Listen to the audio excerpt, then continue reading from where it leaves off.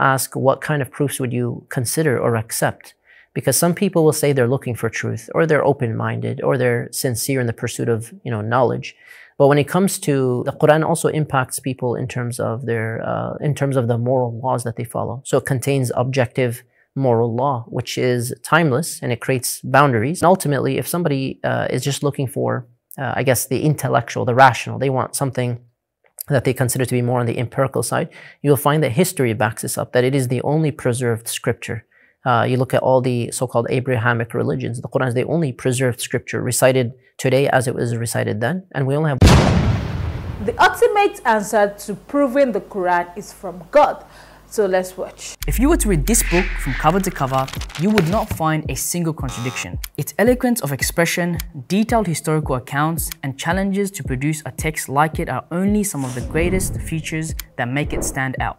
But is there a way we can truly prove that this book is from God?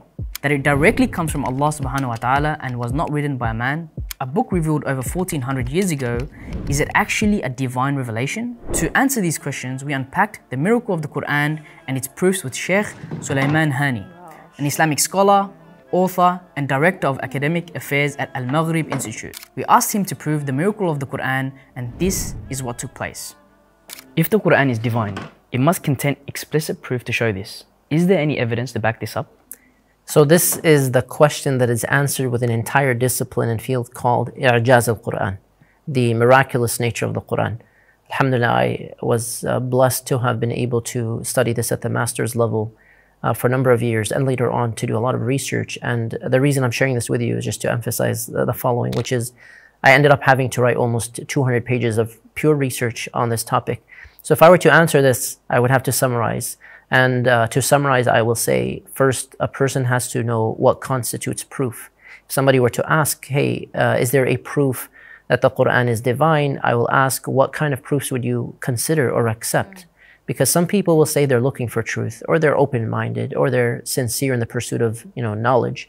But when it comes to the reality of life, we recognize in everyday life, if there's even a little bit of pride or arrogance or bias against something, then we're less likely, if even at all, we're less likely to accept any proof of something we don't agree with from the get-go. Sometimes there's confirmation bias as well. We're looking for something to oppose. And the reason I start with this as a preface is because there are hundreds of examples that the Quran is divine. If someone is really looking and studying, I would recommend they read and study and hear about this topic, the miraculous nature of the Quran. It contains, for example, the linguistic miracle, but it contains as well knowledge of the unseen, knowledge of the future that came true later on, knowledge of the past that could not have been known by anyone in Arabia. And in fact, some of these things were discovered centuries later. It contains knowledge of who God is, His attributes. It brings about the perfect, most harmonious balance between what the human needs emotionally and psychologically, mentally and socially as well as in terms of the concept of the afterlife, the details that God has given us. The Quran lays out the purpose of life, why we're here and where we're headed, all the existential questions people ask. The Quran is something the Prophet ﷺ could not have come up with. It's impossible, not because of the Prophet himself, but because no human being could possibly know the future. No human being could have knowledge of the natural world that is not discovered for over 1,000 years. No human being could come about with something like the Quran of 6,236 verses revealed on the spot, different audiences, different places with perfection and not a single error, to the extent that that was the reason many people embraced Islam. They recognized this is the truth. The Quran also has an effect on the human soul, on the mind, on the heart. There have been many people who heard the Quran once and converted to Islam. There have been many doctors and researchers who study the effect of the Quran on patients in clinics and hospital settings, and how it would calm people in a manner that was more effective sometimes than alternative things, or sometimes even medications. The Quran also impacts people in terms of the moral laws that they follow. So it contains objective moral law, which is timeless, and it creates boundaries, but also it gives us principles that can be applied in dynamic situations. So there are some things that change from time and culture to place, and so these are things that the Quran provides.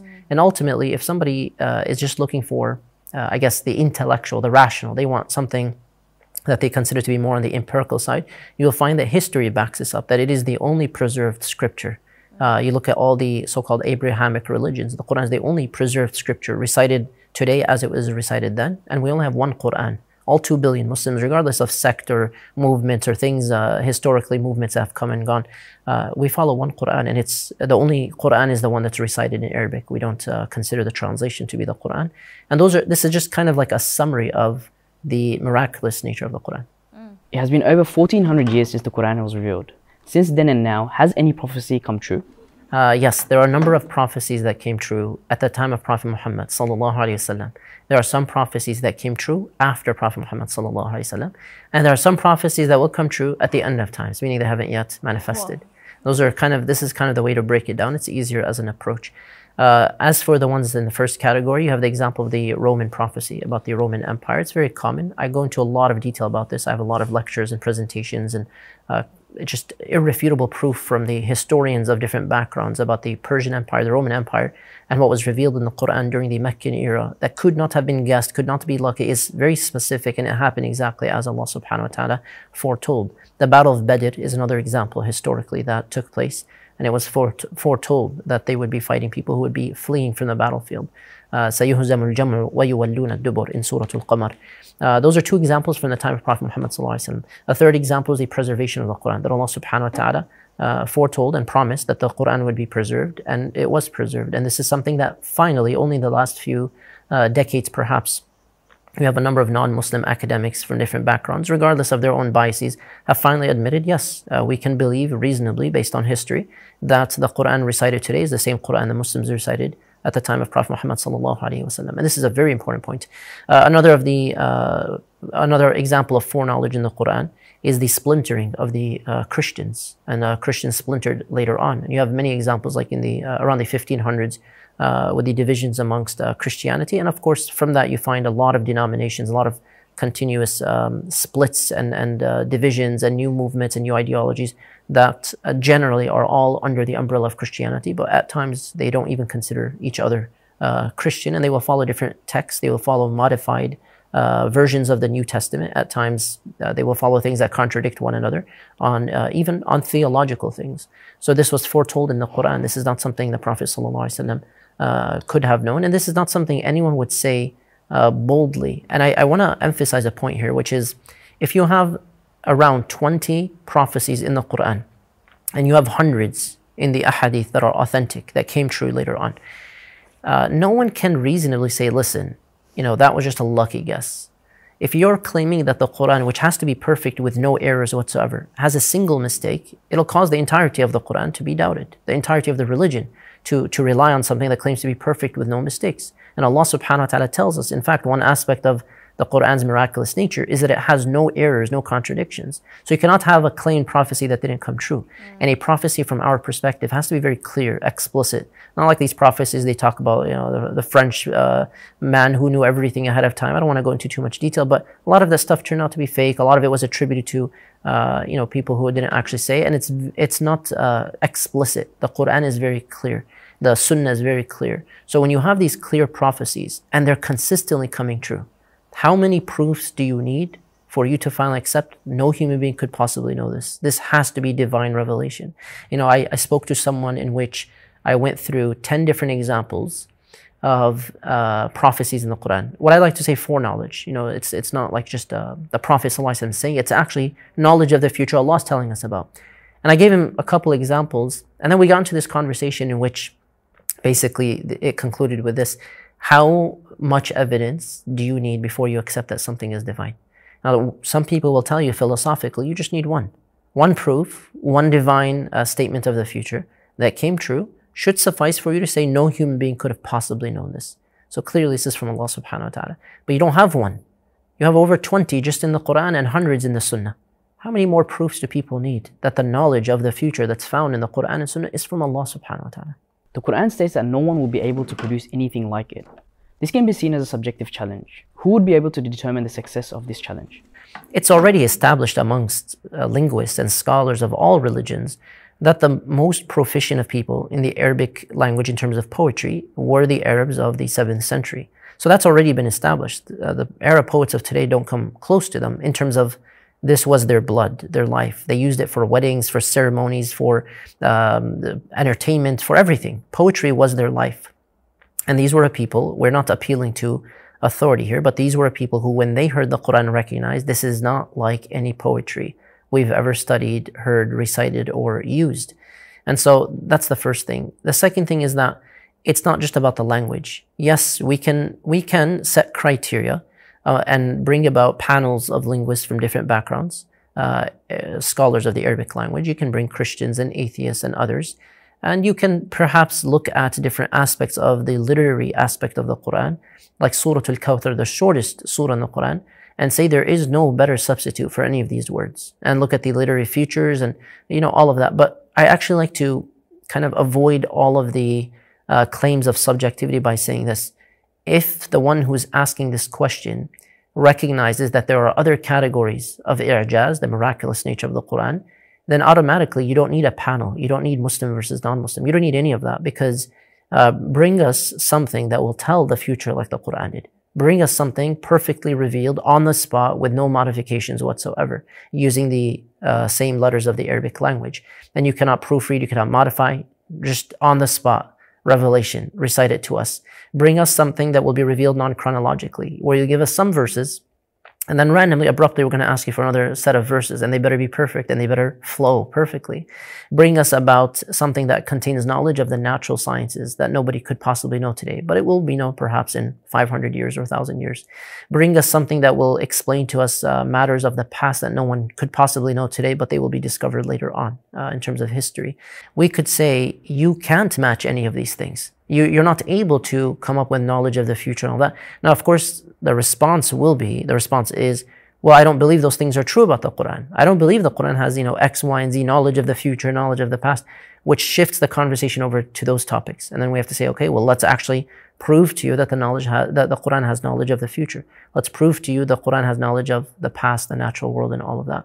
In addition, bring about something that claims to be from God. It is divine, it is wahi, and it has an impact on the souls and the hearts and civilizations as well. It has a moral law that is timeless, principles that can be applied to different people, that provides real equity and justice. Wallahu a'lam.